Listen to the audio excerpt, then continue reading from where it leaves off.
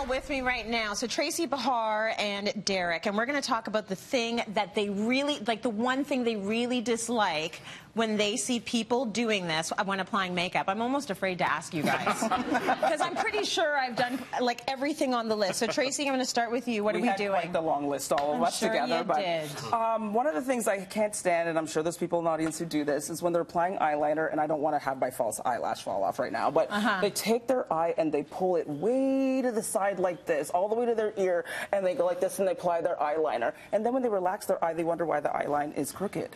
Well, but doesn't that help straighten out your... But you're...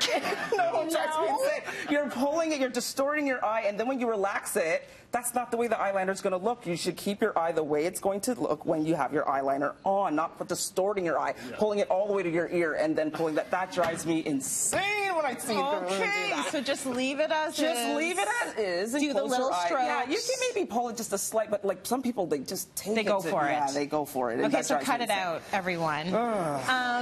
What else? Do you have a problem with mascara? I have a mascara application. They blink into their mascara wand. Why do you guys do that? Why not? I don't understand that. They take it and they go... And so the mascara is like that, and their mouth is like that. You just can't help. No matter what, that's going to happen. Just take it and wiggle it up. That's what your hand's for. You move it, wiggle it up. You're not supposed to go like this. If you read the instructions, it doesn't tell you to hold it and blink your eye into it. That drives me insane. I can't stand it. I'm not going to do that around you anymore. Don't. Okay, I think we have time for one more from you. Foundation. Some of us are putting it on wrong. Oh, when you take it and you rub it into your skin like this. It's not lotion. Okay? Lotion you want to go into your pores. A foundation, you don't want it to go in your pores. Just get a foundation brush and just apply it onto your skin lightly. Do not rub it in hard like that. That also drives... You're not doing anything. You're wasting product, and it's not covering anything. Okay, got it. I don't do that one, so fine. Okay. Bahar, what are we doing that drives you crazy? The general word is poor hygiene. Hey! Yeah, I know. All y'all are dirty out there.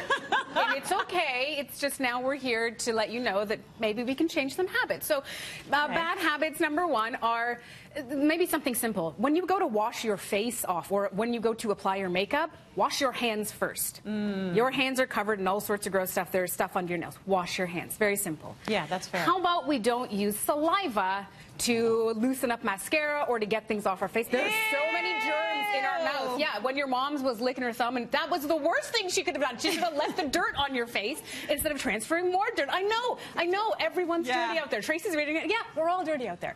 But that also moves into, okay, fine, that stuff aside, how about when we're traveling with our makeup? Well, we have a makeup bag, right?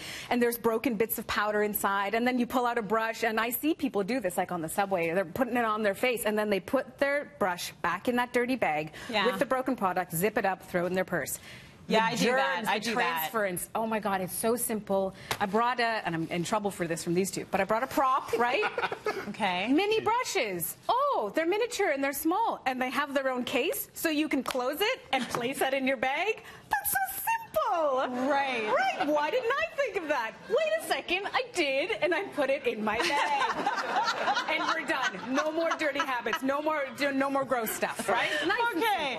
Okay. So but you still have to clean those brushes. Don't get us started on the rest of it. Right? We could really have a full show of this. All right, just keep the broken makeup away from the brushes and throwing it in the same place. If it breaks that same day, spend the time to take it out, try to fix it. There are hacks like Tracy does before. Try to fix it, clean out your bag so that you don't make the gross more gross. Yeah. Like organisms multiply, right? Bacteria multiplies.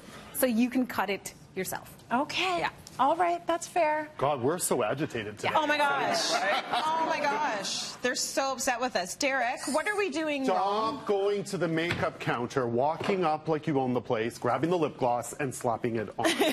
That's gross. If a random stranger, came up to you on the street and said, "Here, try my lip gloss on," you would think they're crazy. So why are you doing it in a retail store?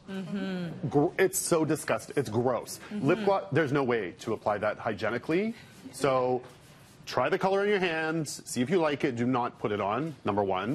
Number two, there's this weird phenomenon of selling used cosmetics on eBay. No. Yes. Like used what? Everything. Everything. Yeah. From, I see like half jars of moisturizers, half jars of fragrance. Someone's finger has been, stop it. Stop I'm on They didn't wash their hands before they put their finger in there, right? It's so gross. I didn't know that was happening. Yeah, go on eBay and just put whatever brand, and up it comes. And used is so gross. Yeah. That's not for makeup. That's on someone's face, their skin. Yeah. So no, you don't want to be sharing any of that. As professional makeup artists, we use hygienic practices to protect our clients and protect the investment of the products that we invest in. Right. So there's something different about that when we're applying versus it's a free-for-all. So be very careful with, we're on a hygiene craze. Yeah. And then the other thing that happens is your powder products will what's called glazing, which is where your oil for sure causes that film. And I see people try.